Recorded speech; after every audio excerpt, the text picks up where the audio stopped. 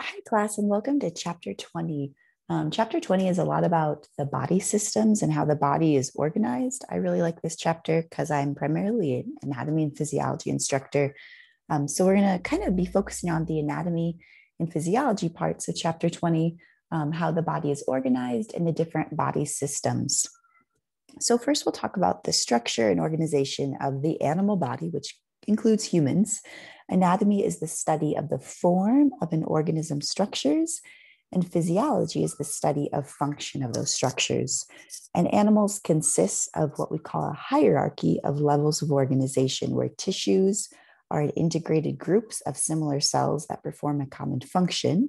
Organs perform a specific task and consist of two or more tissues, and organ systems consist of multiple organs that together perform a vital body function. So if we look at how an animal is organized, we have the cellular level, the muscle level, the tissue level of muscle tissue, the organ level of the heart, and then the organs will make up organ systems, such as the circulatory system, and all the different organ systems make up the organism, where you have many organ systems functioning together. Tissues are an integrated group of similar cells that perform a common function, and they will combine to form organs. So we'll start at the tissue level, and all animals have four main categories of tissue: epithelial tissue, connective tissue, muscle tissue, and nervous tissue. The epithelial tissues are sheets of closely packed cells that cover all body surfaces and line internal organs and cavities. And epithelial tissues are named according to the number of layers they have of cells, and also the shape of the cells on their apical or exposed surface. Epithelial cells come in three shapes that we'll talk about. Here is a simple squamous epithelium. It's a single layer, so it's a simple layer, and squamous means flat cells. Stratified squamous epithelium is multiple layers of those flat squamous cells, and the arrows are showing where in the body you can find these types of tissues. Simple cuboidal epithelium is a single layer of cuboid-shaped cells, and simple columnar epithelium is a single layer of column-shaped cells. So here's simple squamous epithelium, a single layer of those flat squamous shell cells, and the apical surface is always the exposed surface. And the basal surface, which is not shown here, is always the part that's attached to the underlying tissue layer.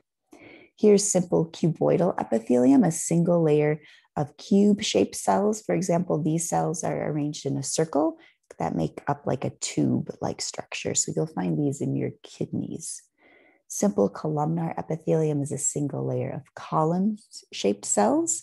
Stratified squamous is multiple layers of those flat type cells. Keep wanting to say shells, excuse me. And then connective tissue is the second type of tissue in the body. This consists of a sparse population, so fewer cells scattered throughout what we call an extracellular matrix. The cells produce and secrete the matrix, which usually consists of a web of fibers embedded in a liquid, jelly, or solid. And these are the six major types of connective tissue that you can see there. Blood also qualifies as a type of connective tissue because it's made up of extracellular matrix, which is your plasma. So here are the different types of connective tissue. It's the most diverse tissue type in the body because it contains bone, cartilage, blood, adipose. So we'll talk about these different types of connective tissue now, but it's the most diverse and widely distributed tissue in the body. So here's the first type of connective tissue. This is loose connective tissue. It's found underneath the skin. You can see the cell nucleus. You can see strands of collagen and elastic fibers. Here's the fibrous connective tissue, often forming a tendon. So you'll see kind of tightly packed collagen fibers. So it lends strength to this type of connective tissue, which forms your tendons, which will connect bone to muscle. Here's adipose tissue, which is filled with fat. So we have adipocytes, which are fat cells. It looks like they're just empty white spaces, but those are actually fat droplets that are filling up the cells. Here's cartilage and cartilage forming cells within the matrix. So cartilage is found at the ends of your bone. to keep them nice and smooth as they articulate or touch other bones. And here is what bone looks like underneath a microscope. It's really similar, kind of, it might look like tree rings that you would see if you were to cut a tree transversely. This is bone. Here's blood. So you can see red blood cells, white blood cells, and then the plasma is the connective tissue surrounding the blood cells. Then the third type of tissue is muscle tissue. It's the most abundant tissue in animals. Muscle tissue can be skeletal muscle causing voluntary movements, cardiac muscle, which will pump the blood, and smooth muscle that moves walls of internal organs, such as the intestines. Cramps felt during menstruation are caused by an involuntary contraction of smooth muscle of the uterus. So here are the different types of muscle. Skeletal muscle is found in all of your muscles to help your body move. Cardiac muscle is found in your heart to pump blood, and smooth muscle is found in most of the walls of your internal organs, like your intestines, stomach, uterus, bladder. So here's skeletal muscle. You can see the nuclei, you can see the striation. So it kind of looks like zebra stripes. So this is skeletal muscle.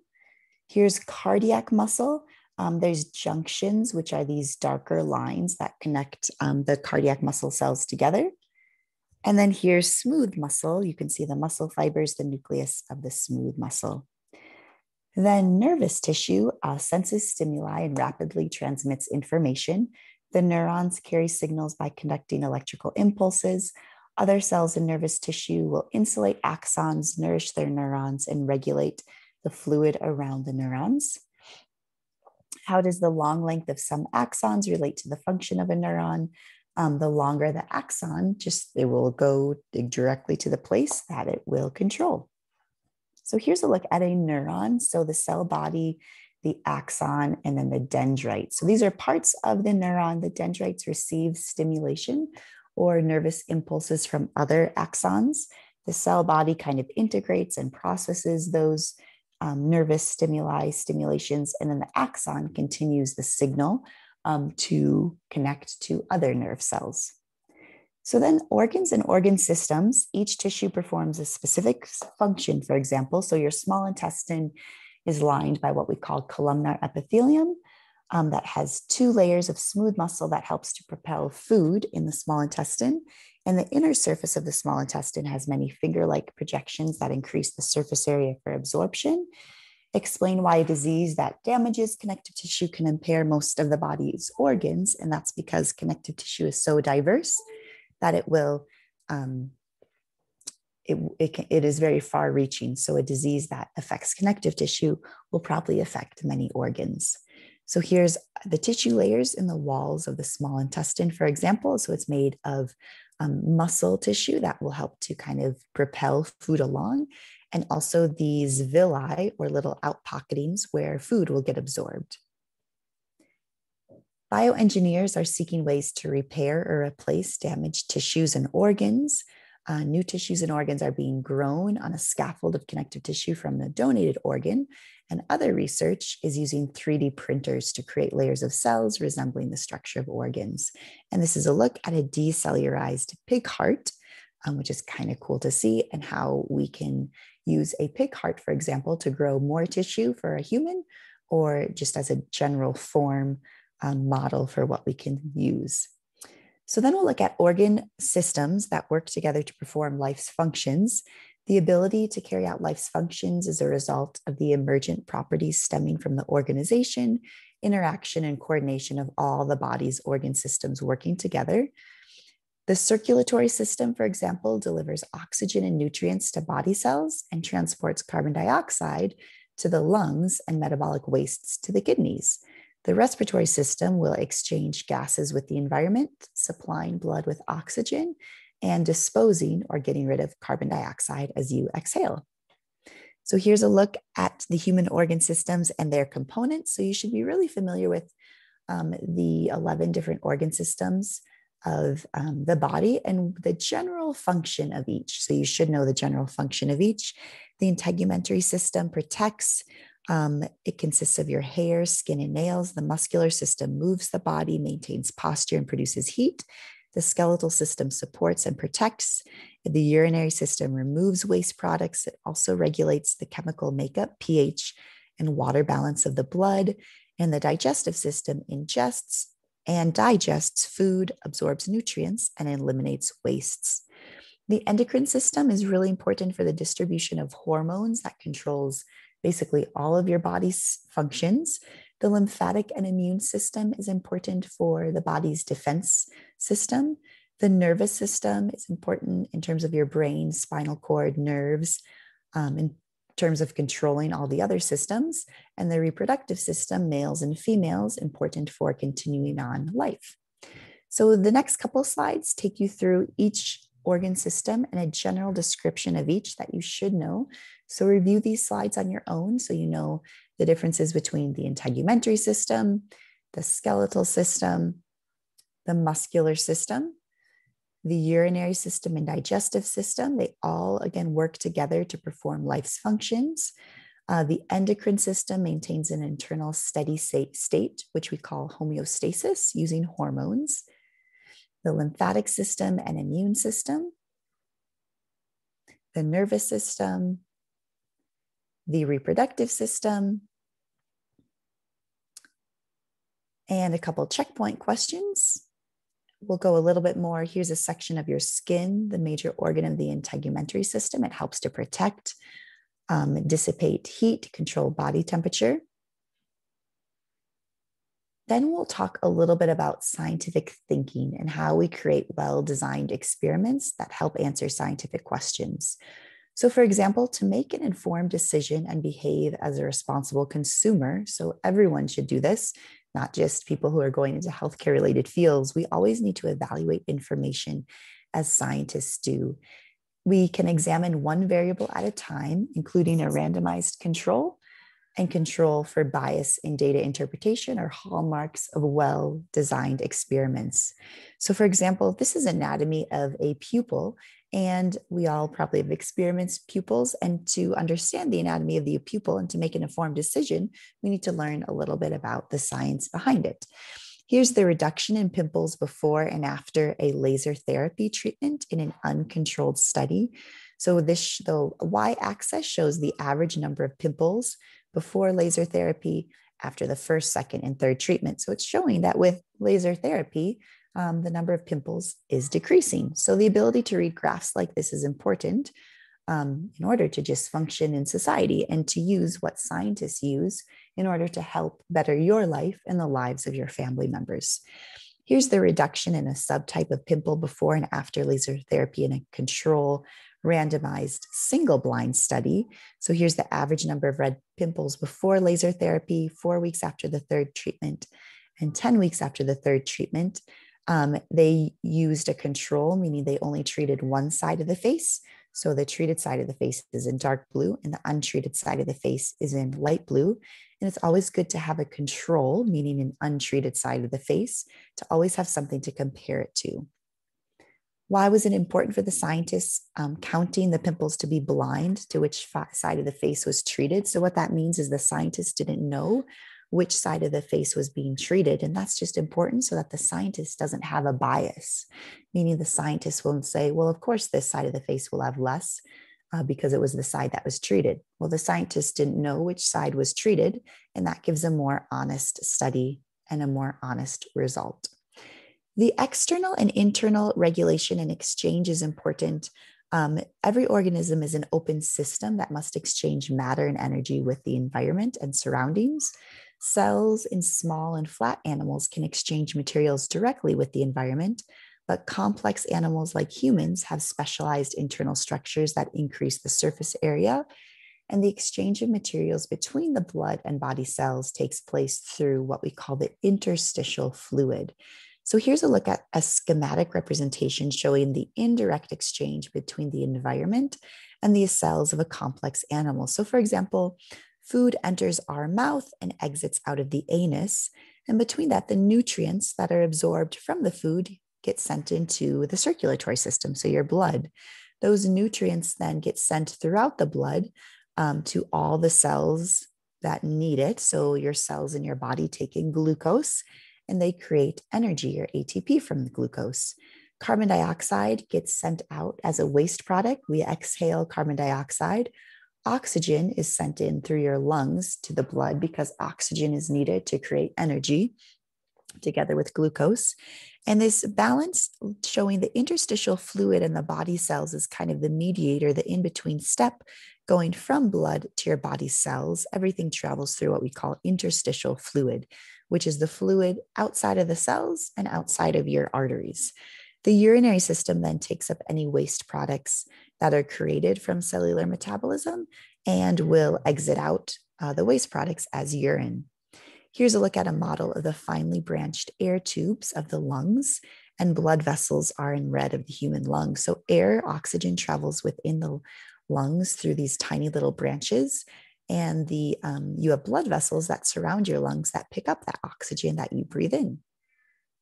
How do the structures of the lungs, small intestines, and kidneys relate to the function of exchange with the environment?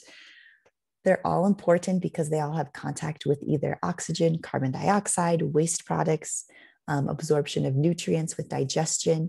You answered this question in our lab that we talked about cellular respiration and how all of these organ systems are important for that. Animals can regulate their internal environment, and conditions often fluctuate widely in the external environment, but homeostatic mechanisms regulate internal conditions, resulting in much smaller changes in the animal's internal environment. A control mechanism that reverses a change in the internal environment back to normal is called negative feedback, and a control mechanism that will amplify a change is called positive feedback. And a good example of this is a model of internal temperature homeostasis in a snowy owl. So there's large fluctuations in the external environment between -30 and 10 degrees Celsius, but the internal environment of that owl, through homeostatic mechanisms, keeps the internal environment of that owl between 38 degrees and 40 degrees Celsius. So that's what our body does. Even with extreme changes in temperature, our body keeps our internal temperature at a range of normal. What are some ways in which the circulatory system contributes to homeostasis? Well, your circulatory system consists of your heart and blood vessels, and it will control how quickly blood gets pumped to other parts of the body. Your blood also helps to control the temperature as well in the body. Control systems will detect change and direct a response. So for example, the negative feedback mechanism will keep an internal variable steady and permit only small fluctuations around a set point. Some portable heaters do not have thermostats and explain the consequence of turning one on in a room. If it doesn't have a thermostat, it'll just stay on and it could catch fire. So here's a look at the feedback control of body temperature. So a temperature increases above set point, your brain senses that, and your blood vessels in the skin will dilate. You will also start sweating to try to decrease the temperature back to normal. If the temperature falls below set point, the brain, the hypothalamus, will activate warming mechanisms where the blood vessels will constrict to try to minimize heat loss. And also your skeletal muscles will contract by shivering to try to generate heat, bringing the temperature back to normal. And this is just the feedback control of body temperature, part 1 and part 2. This is a great negative feedback animation that I would encourage you guys to watch, and positive feedback mechanism. So again, use these final slides of the PowerPoint to review what you should have learned. Here are just some kind of future careers. If you're interested in this chapter, some future careers that kind of we discussed and that would use the things discussed. 2 cell layers showing the difference of epithelial layers in an internal organ. Here's a really good review of the function and structure and examples of the different 4 tissues in the body. Here's a good kind of review of labeling. This is showing an intestine. You can go back in the slide to label these. And that takes us through chapter 20. Thanks for listening, guys.